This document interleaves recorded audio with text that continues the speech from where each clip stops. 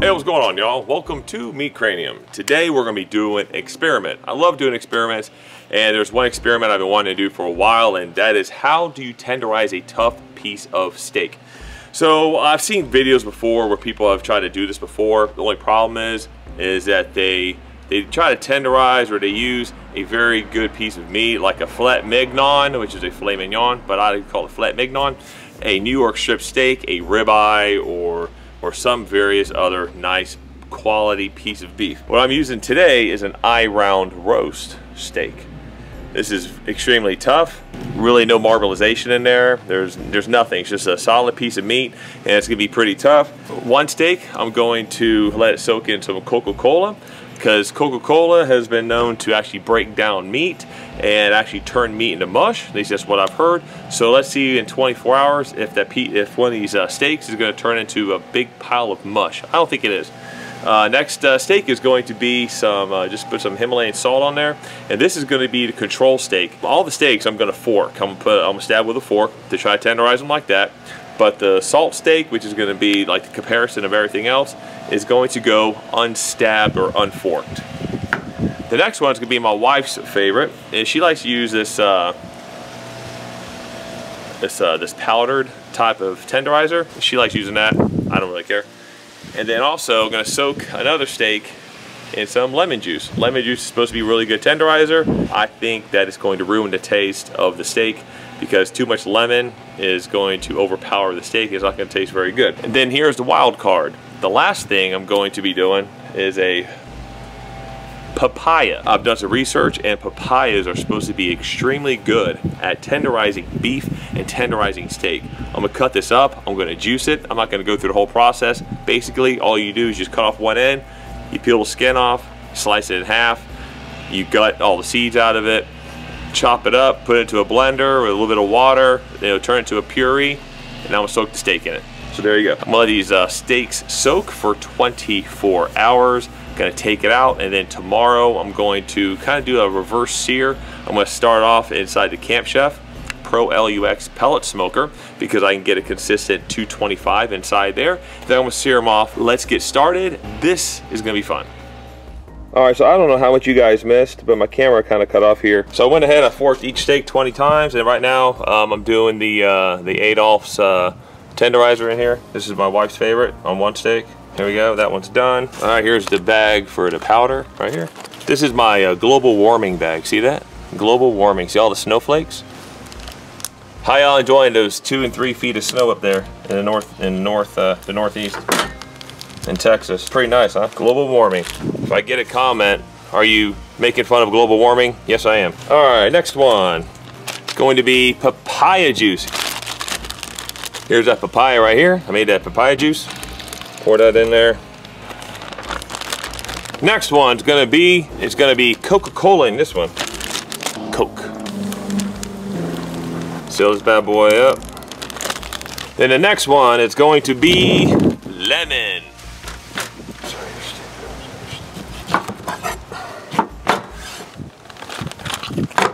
There we go. Lemon.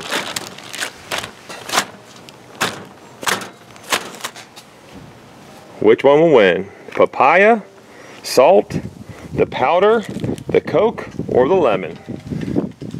Stay tuned to find out. Alright, y'all, so it is the next day, and right now I have the Camp Chef Pro LUX. Got that powered up to 225. I was going to use the Weber kettle, but I haven't used the Expert Grill in a while, so I'm gonna go ahead and fire up the Expert Grill, because I like using the Expert Grill for high heat cooks. So I'm just gonna put the bottom. I'll show you guys how I have that set up whenever I get to that point.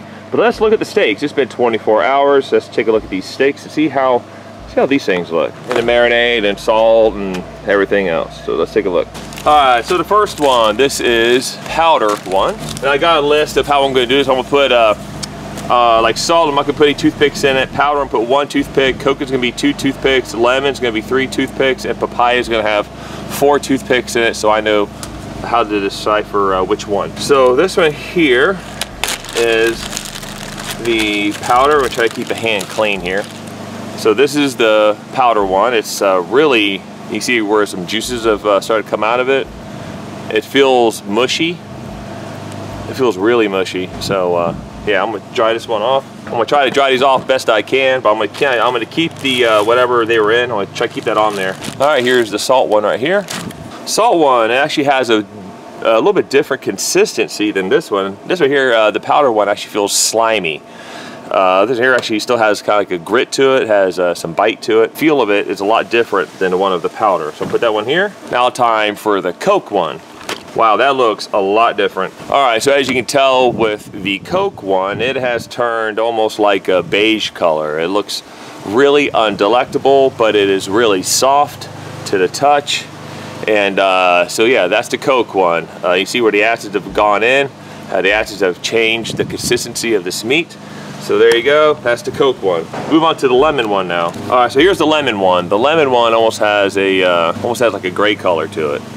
That does not look very appealing, and but the consistency of it, it's soft, but it doesn't feel as soft. If I gotta go with the softest right now, the Coke actually feels the softest right now. Now time for the papaya. All right, and here is the papaya steak right here. That's the papaya. Kind of similar to the, actually it's kind of a mix between the Coke and the lemon juice one, kind of in between. Now feel. So the salt one, of course, I did not fork this with a fork, so this is gonna probably different consistency all the other ones. But when it comes to firmness, so far I'd say papaya feels the softest. Papaya is the softest. Then Coke. Then I would say the salt. And then I'd say the lemon, and then I'd say probably the least softest one right now would be this one. Would be the tenderizing salt. All right, so what I'm gonna do is I'm just gonna let these sit out for a little bit. You know, try to raise the internal temperatures of them up a little bit. All right, so what I'm gonna do is I'll put toothpicks in here. So put 1, then put 2, put 3, and a lemon, and gonna put 4 inside of the papaya one, just so we can kind of decipher what's what. I'm actually really surprised with the papaya one right now. Putting the toothpicks into the papaya, it was like really soft, almost like it was already soft. So I have a feeling papaya, what they've been saying about what I've been reading about papaya, just might be true. But so far, don't know until we actually get these things onto the grill and get these things seared off. All right, so I have the coals over there getting fired up. This is how I have the expert grill setup. I have the ring out of my barrel house cooker, like I like to do a lot. And I have some old coals down here on the bottom, and I'm going to put some fresh coals on top and kind of spread them around, and just kind of let this just sit here and get nice and hot. One good thing about the expert grill, it is great for searing steaks because it gets really, really hot. And that's about only the expert grill either goes hot or it goes really freaking hot. So I need it really hot, so that's what I'm going to use it for today.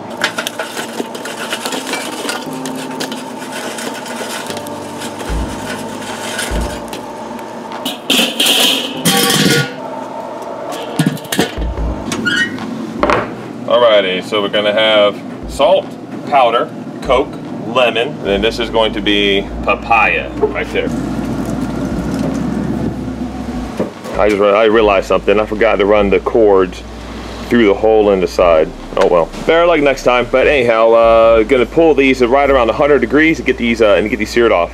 So, alright, so about 20 minutes in, I swapped these around a little bit. I put number 1. I put the salt and powder over here because it seemed like these were getting hotter quicker. So this here might be a little bit hotter over here. So I took the number 3 and number 4, put them over here, kept number 2 right where it's at, and have number 1 and number 2 over here. So that's to try to keep them kind of even. What I tell you about these expert grills, look at that, look at the temperature it's running. Now I don't know if this, I think this gauge is a little bit off, but that's kind of a roundabout where it's at. So say 500 area, between 5 and 600 right now is where it's running, and that's with the lid closed on it. If the lid was off, probably get a lot better temperatures. So this thing's ready to go. It's ready for the steaks. And right now the temperatures of the steaks are running at 90, 88, 81, 82, and 78. So the papaya one is kind of lacking. It's kind of behind right now. All right, also right now, the only one that's tracking behind right now, we got internal temperature of the salt is at 100, the powder's at 102, the Coke is at 95, and then the other two are both at 100. the lemon and papaya are both at an internal temperature of 100. So the Coke is kind of lagging behind, but that's the only one I didn't move in position. I left that one right where it was at. So that could be the reason for that. Anyhow, I'm gonna go ahead, I'm gonna get these off and get them over on the sear. That is the salt. I'm gonna put that at 12 o'clock. Gonna put the powder at 2 o'clock. There's the Coke, that's the lemon, and there's the papaya. I'll be right back, I'm gonna do a minute on each side. All right, you're probably wondering why I'm going with no seasoning on here. It's because it's not about the flavor, it's about the tenderness. And I don't want the any kind of flavoring except for the salt. Of course, I left the salt on there, I patted it off. But basically I kept everything that was on there, I left it on there. All right, so it's been almost a minute. All right, let's get these things flipped over. All right, there we go. There's the salt. I'm gonna go ahead and take the toothpick out. I'm flipping it over. That looks pretty good. There's the powder. That's the Coke. The Coke almost looks like a pork steak. Okay, let's take the 3 out. This is the lemon. And then of course, this is the papaya with 4 sticks in there. There we go. So far, you look pretty good.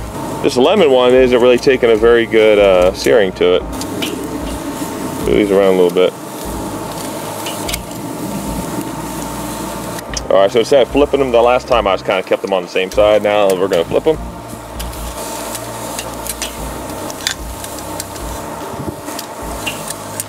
All right, this should be it, because I think right now it's right around the temperature.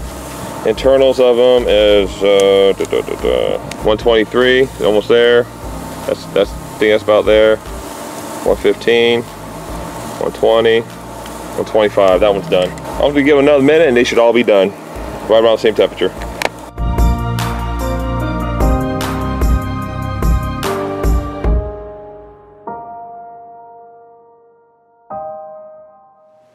All right, y'all. So they have been resting now for 5 minutes. Look at all the juice. Oh my goodness. Let's get a good close up in here of this. So this right here is the control. This is, of course, is the salt steak. Had just put salt on it, and I did not stab this with, did not shove wow, that just cut like butter. That really cut nice. Look at that. That's it. Cut really nice. So this right here looks a little bit more too done for my liking. But tender-wise, it's a little tough.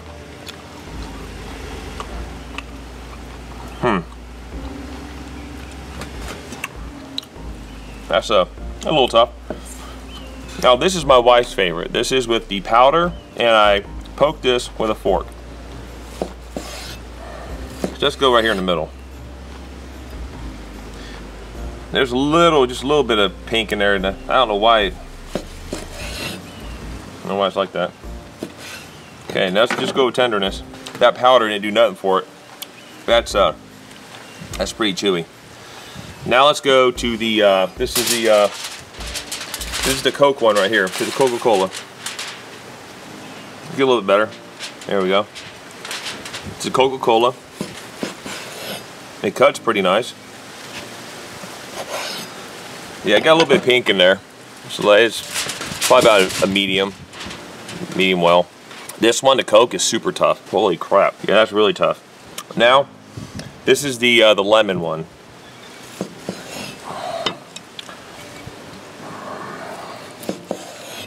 All right.